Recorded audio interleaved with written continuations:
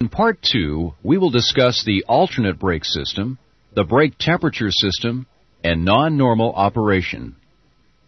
Let's begin with the alternate brake system. Recall that normal brakes are powered by hydraulic system 4 and alternate brakes by hydraulic systems 1 and 2. The hydraulic brake source transfers automatically from normal brakes to the alternate brakes powered by hydraulic system 1 and then hydraulic system 2 as pressure is lost in each system. Source select valves automatically select the alternate brake system hydraulic source.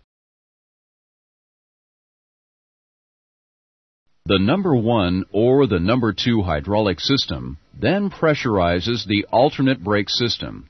Since the number 1 and number 2 brake source select valves are similar, we will discuss the operation of only System 1 source select valve.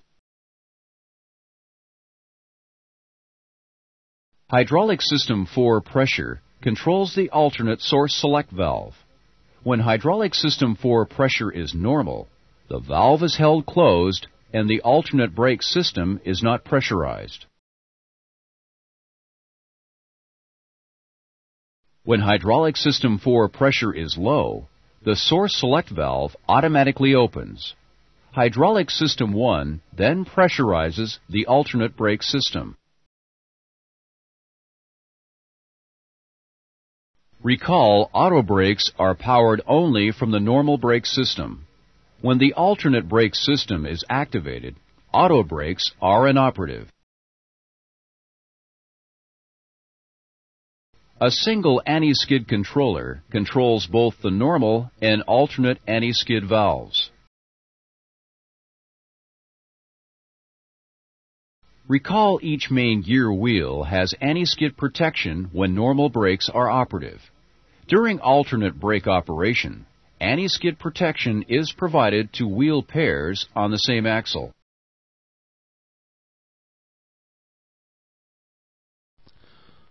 Question.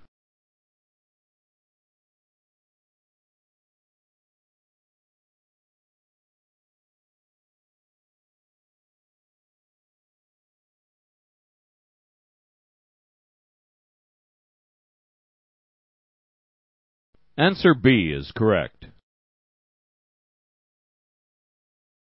Now let's look at the brake temperature system.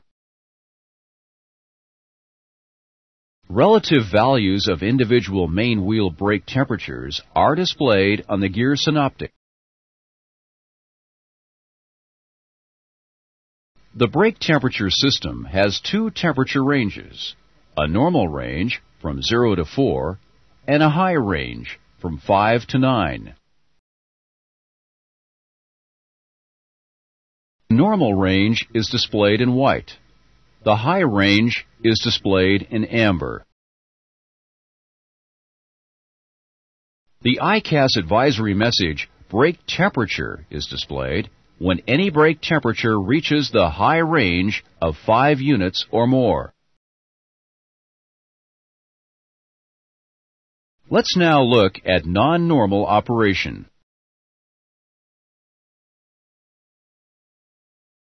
Discussion will cover anti-skid faults, brake torque limiter faults, auto brake faults, and no brake source.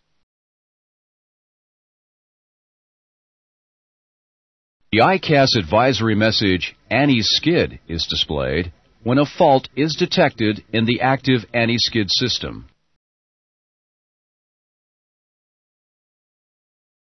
With an anti-skid fault, only partial anti-skid protection may be available, and braking effectiveness may be reduced.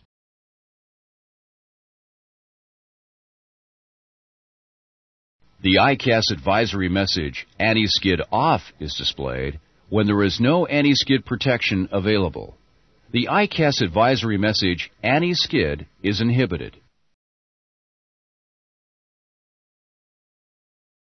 With no anti-skid protection, braking effectiveness is reduced and may cause longer stopping distances, possible tire blowout, or locked wheel conditions.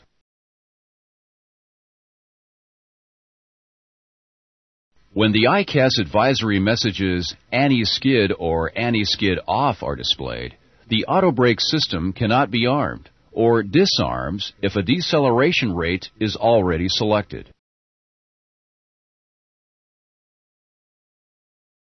The brake torque limiting system limits peak torque produced by the carbon brakes.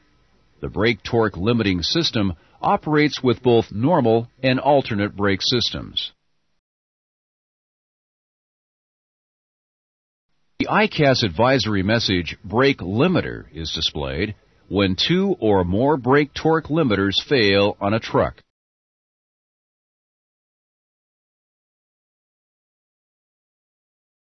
When the ICAS advisory message brake limiter is displayed, heavy or full braking could exceed the gear structural design limit.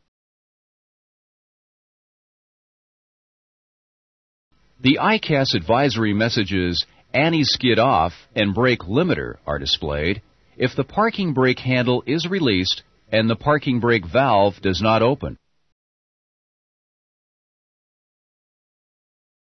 Recall the ICAS advisory message auto brakes is displayed when the auto brake selector is in the disarm position.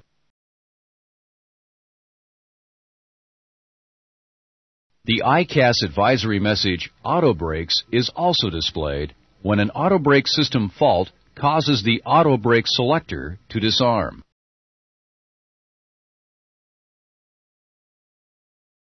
Rotating the auto brake selector to off resets the auto brake system.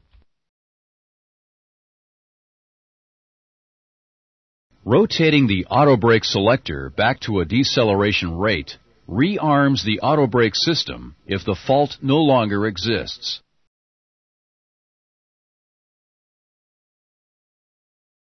The ICAS advisory message auto brakes is displayed if auto brakes remain armed when selected off.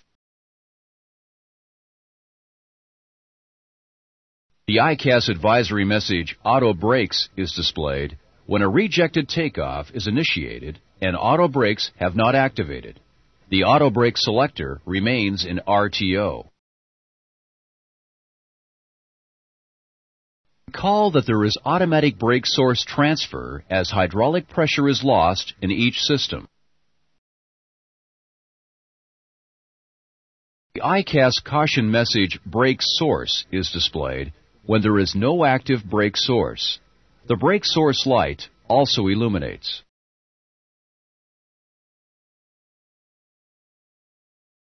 With no active brake source, the normal brake accumulator is the only source of hydraulic pressure for operating the brakes. The accumulator is designed only to set the parking brakes and will not stop the airplane.